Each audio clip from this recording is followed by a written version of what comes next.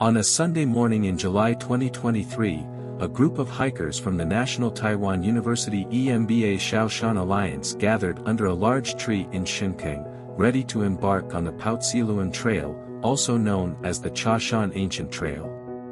如果那个它会凝成一小株一小株的，那个就芋头。Among the team were professors Tsai Yangzong and Wu Lingling, whose healthy and radiant auras testified to the fact that nature is the greatest gift to humanity.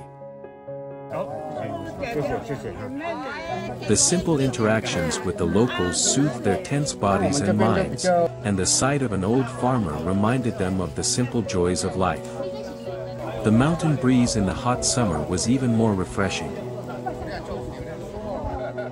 The terrain was gentle, but there were times when they needed to help each other.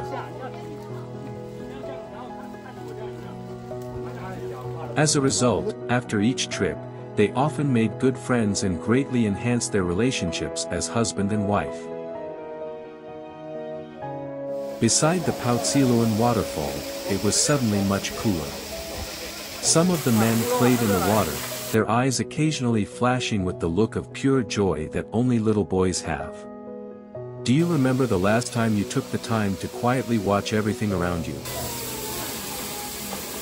This group of hikers created such a wonderful opportunity for themselves.